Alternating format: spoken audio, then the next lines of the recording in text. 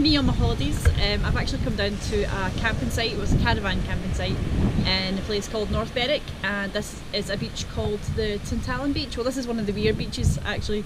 I've climbed over past the golf course, came down one of the sort of sandy, treacherous walks down here, and I've ended up with the beach pretty much to myself, apart from some folks over there playing. As you notice, I've got a wee dog with me today. Her name's Pip, and she's my auntie's dog. She's not mine, but she's gorgeous. And she's having an absolute ball down here. She's just running a bit crazy and digging holes everywhere. So yeah, today we're just down here for a wee scout. Obviously the lighting's not ideal. Obviously this place is pretty famous for a massive rock face called Bass Rock, and that's just further up the coast there. It's covered with these white birds. I think it's gannets, I'm not sure. And it's just a fantastic sight to see, especially when the sun hits it. It just glows white. It's amazing. So I did manage to get a shot of that earlier on the walk down from a higher vantage point, and luckily for me there was a rainbow behind it, so yeah, I couldn't ask for anything better. Quite nice conditions as well. Let's just hope that, I was using a 70 to 200mm lens, so let's just hope that it's not going to capture all the birds, but it's certainly going to capture the sort of the rainbow and the beautiful light sort of surrounding it as well. So yeah, I've just down for a wee stoat. Tomorrow I'm going to a place called Belhaven Bay, and everyone knows why I'm going there. That is for the very famously photographed bridge that goes to nowhere, and I will be heading there just before high tides. I want to get a few different phases of the bridge with some water still sort of around it for some detail, and obviously then completely submerged, well, the path completely submerged. So the plan is to head there tomorrow. So just now I'm going to go for a wander down that end of the beach where Bass Rock is, where the view of Bass Rock is. I found this is awesome. I don't know what it is. It's just obviously the colour of the water with all the barnacles and stuff on it. This turned this a little bit orangey, but yeah, it looks awesome. So out for an explore, and yeah, we're going to go further down the beach and see what else we can find, but I'm already soaking. I should have worn more appropriate water gear.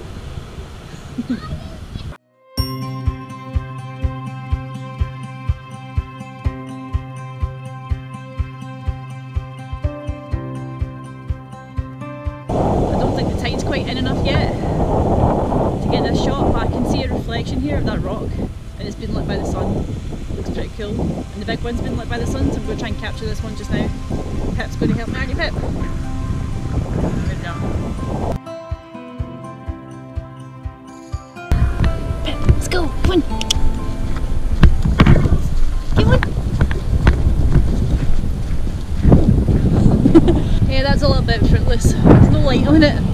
So I've decided to abandon this bit. Plus there's the rocks over behind me there.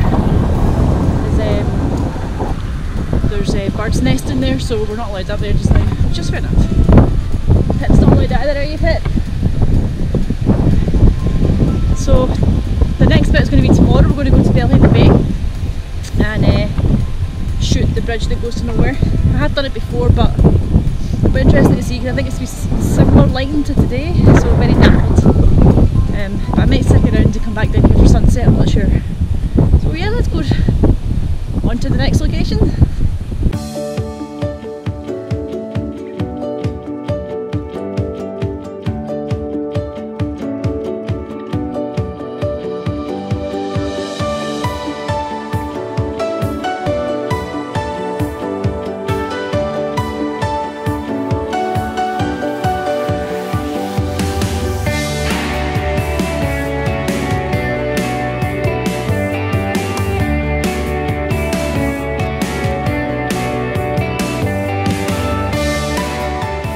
Welcome to day number 2.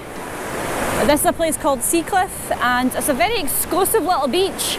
There's a bit of a mud track, so you have to go through a car park sort of token thing to get down here, and then there's a muddy track all the way down with the car, and you know I don't have a 4x4, so I didn't enjoy that. But look how gorgeous this is. This is definitely taps off weather in Scotland, and it's 17 degrees, but you'd be forgiven for thinking it was much warmer just now. In the water again, as always.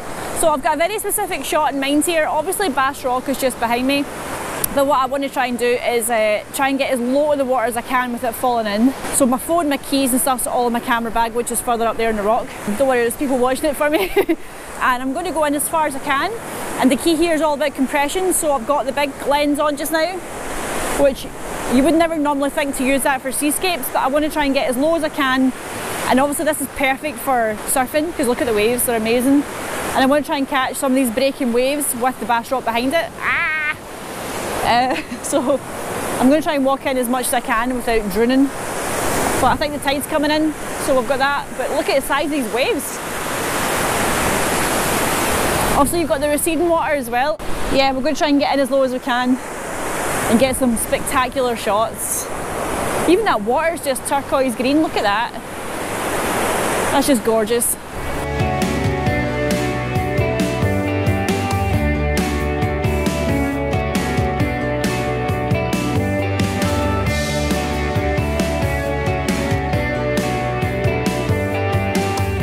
So now that I'm out of the water again, I went in probably about 40 feet to try and get the shot. I definitely had the shot. What I wanted was just that the waves crashing and creating some sort of foreground up to Bass Rock. And these are just fantastic for waves. They're absolutely amazing. Not quite high, but high enough. I'd say they're about 4 feet high at some points.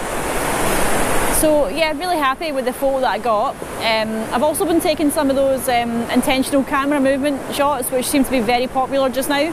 And I'm not sure, sea is obviously the best place to try it because you've got a really nice gradient between the blue sky and then the turquoise water and the white waves, so you can get some really beautiful colours. So what I did for those was I literally just set my camera at f/22 to get the longest exposure I could, which was about 1/6 of a second, and then just quickly swept across the landscape to try and get a perfect line of colour. So I won't know if that's worked or not, but if any of them have worked, then I'll post it here and let you have a look at it. So look at this, this is gorgeous. It's not a bad way to spend a Sunday. So the Bass Rock picture, I'll post that here as well, so you can have a look at that as well. So now that I've got these two shots in the bag, I'm going to have a wee wander up and down the coast, but I've definitely got 2 pictures from here that I'm really happy with. Let's crack on, have a wee look.